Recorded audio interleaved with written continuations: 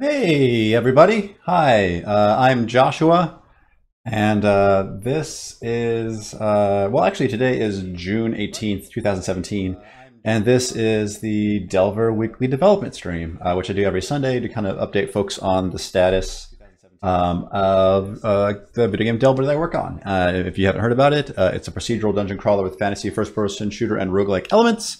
You can find out more about here on delvergame.com. We are in early access, so if you want to support us, we're $7.99 early access on Steam, or you can buy it through Humble, which you also get a Steam key. I mentioned Steam this, I guess, twice because that's the build that's mostly up to date. That actually it is the freshest build available. So if you want in, that's the best way to do it. If you want to wait till we release, that's also fair. I totally get that. Let me think. I guess today is going to be a pretty darn short stream. It's probably going to be maybe 15 minutes. My kiddo, my son Malcolm, is sick. He has hand, foot, and mouth disease, which until you're a parent, you don't really hear about it. It's common in children under the age of 5. Thankfully, it's not really. There's no real major health concerns with that, but it does mean he's in constant kind of pain, and we can't explain to him that's going to pass. So. Us as a family, we didn't sleep last night, and it's been a pretty hard 24 hours. Yeah, so that's why I'm just going to do a quick status update, and hopefully you folks can understand that I'm just focusing on taking care of the kiddo and supporting my wife, because right now, helping him through this is kind of a two-person ordeal. So cool. So there's that. There's the pitch. And let's just quickly jump to the command line, go to the repositories, and we'll look at some of the changes that went in this week. And yeah. So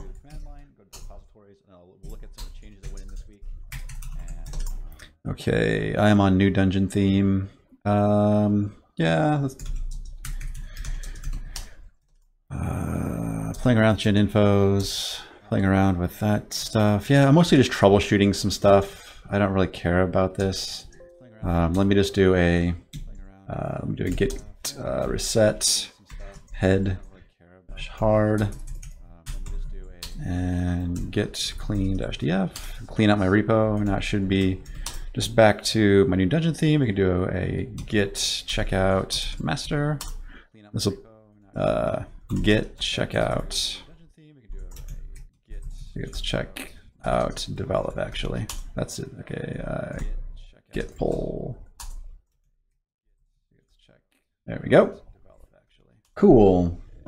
Thanks for the support, chat. I really appreciate it.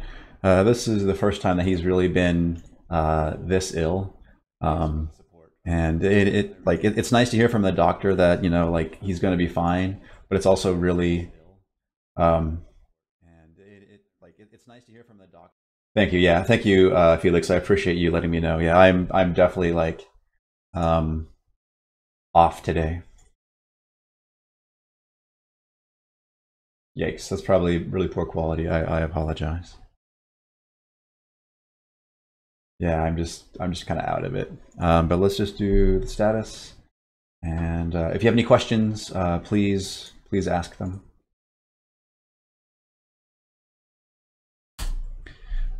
So it looks like Chad is, wow, so passing texture size into sprite shaders. So he's doing some interesting work with some more shader work around glowing edges for magical stuff, some cool particle effects with shaders. There's a foliage shader, which I think improves how we were doing foliage, kind of the subtle wiggle animation.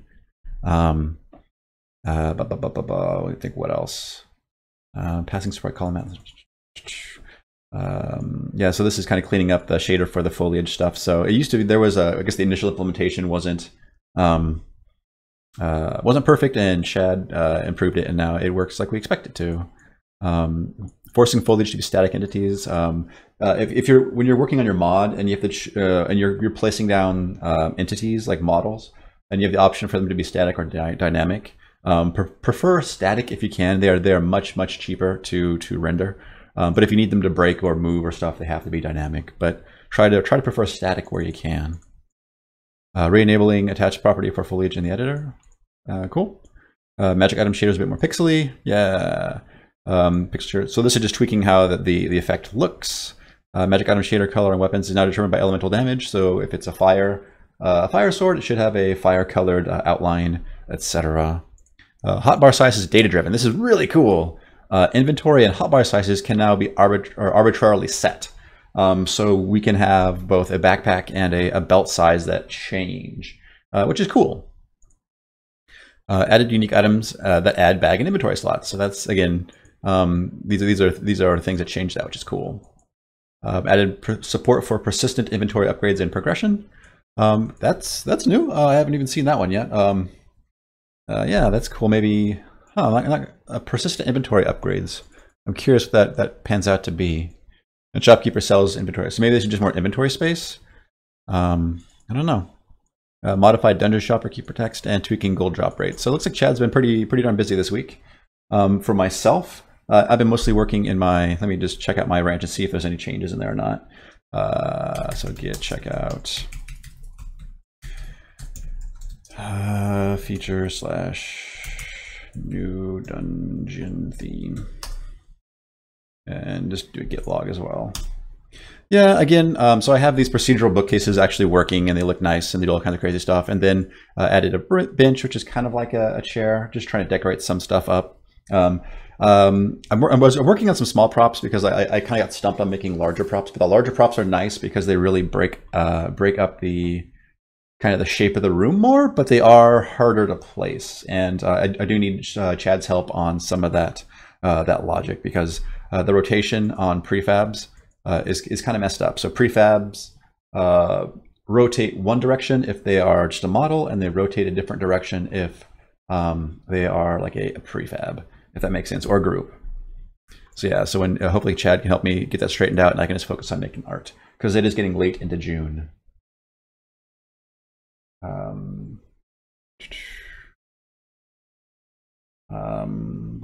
Let me see. Felix says, something off topic, how did you achieve the borders of the terrain at the start camp? They don't have outer walls. Yeah, we can take a peek at that real quick. I think it has to do with just setting the textures correctly.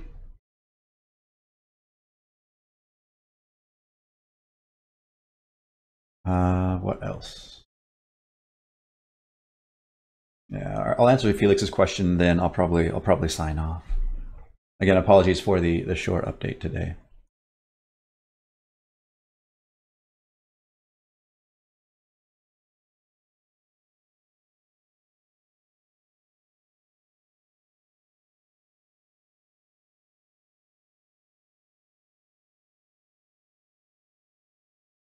What are you doing?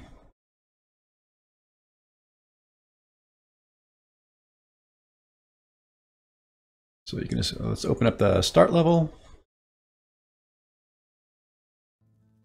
And I go over here to the edge. You see that the edge actually doesn't go all the way out to the map. The edge leaves at least one tile between the edge of the map and the inner part of the map. And if you just hit G, you'll see that the upper wall and lower wall are this kind of bluish color from the default texture sheet. So if you look, it should just be right here. I should probably put some text on there to let you know that it's a special tile and not actually a blue tile. Yeah, because if we were to change it, say like the upper, all of a sudden now it looks way different. So yeah, just setting the upper and lower wall to this texture. It's a special texture. But yeah, and there's no real dock on this either. Oh yeah, and it's using my weird decorator thing too, so that's why it looks a little weird. But yeah, that's how you do that.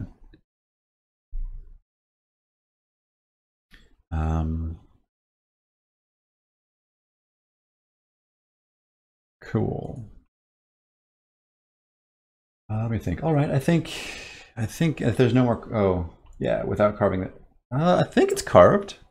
Was I wrong? Actually, it might not be carved. It might just be a full-on solid tile. Let's take another look at that.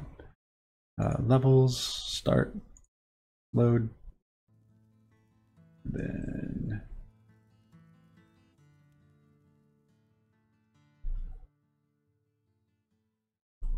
actually, let's just create a new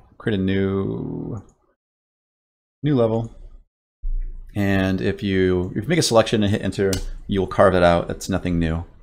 But what you can do, I believe, is you set the upper wall to this, and the lower wall to this. And then let's see if yeah.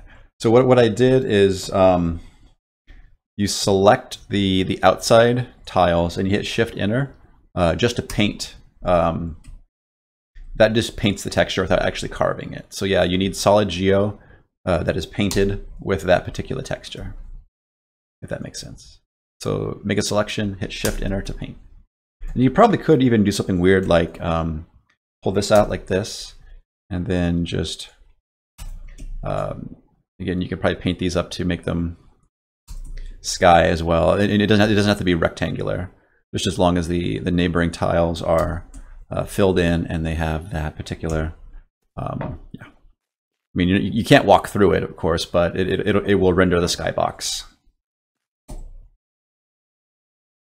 Hey, Michael. Hey, Dakota. Yeah, let me just switch over to master and just make a note of that so you get check out, develop, and then I'm pretty sure I'll pop into Photoshop.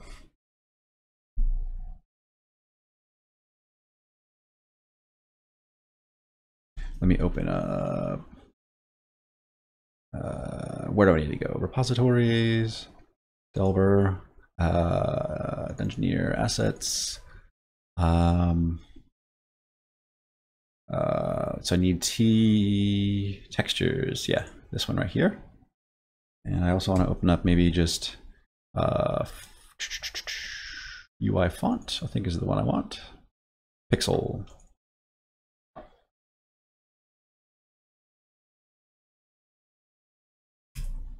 Cool. And then I just want to put Skybox in this so folks know what it is. I think this is a bottomless pit, but it actually might use the texture from that. So let's just really quick, let's grab this, rip that stuff out. Actually, that might be, do I have enough room, or I might have to hand draw it. Let's see.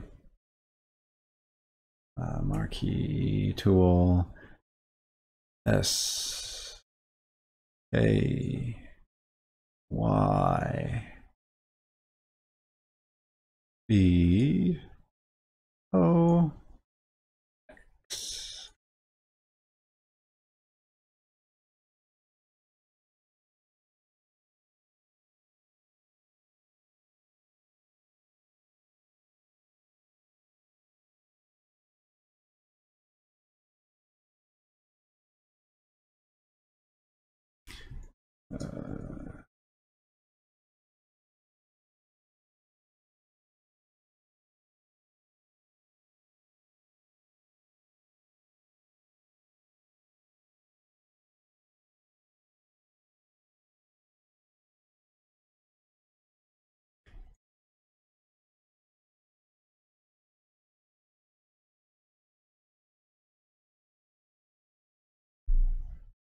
I don't think it's probably way too wide actually. Yeah, so I'll just have to do it 2 lines, which is fine. Even though I guess Skybox is not really a real word. I mean, it's a game word, but it's not a real word per se. Yeah, that should be good enough. And save. And then let's fire up the editor.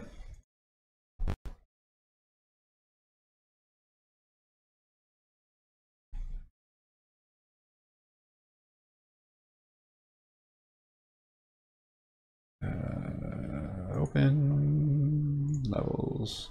Actually, we just do a new one, right? So let's just make a selection, carve it out, and then select Skybox. There we go. Yep. I'm just confirming that there's nothing bad coming of this because I don't think we do anything for the texture. So there we go. Cool. Yep, that's fine. Cool. All right, let's commit it and call that a day.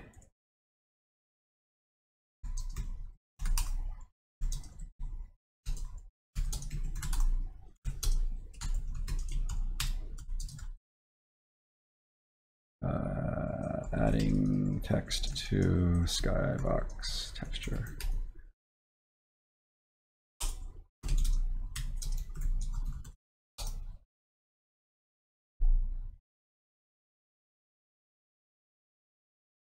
Cool. Yeah, and that definitely is just like a stand-in debug texture. Okay, cool. So let me see.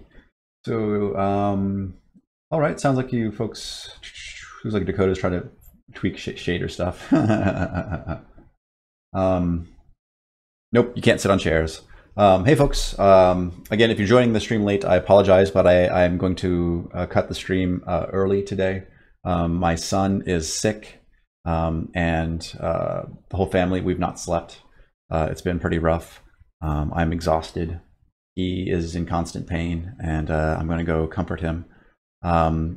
If you're interested, I will be doing. I'll still try to be. I plan on doing my weekday lunch break project. It's called Lunch Break Roguelike. Though if Malcolm is still sick tomorrow, we can't take him to daycare, so I might have to hang out with him tomorrow. But I will keep working on that as well. If you're interested, it will be at noon Pacific during the weekdays. Hey Javier, bye Javier. Unfortunately, yeah, I gotta head out.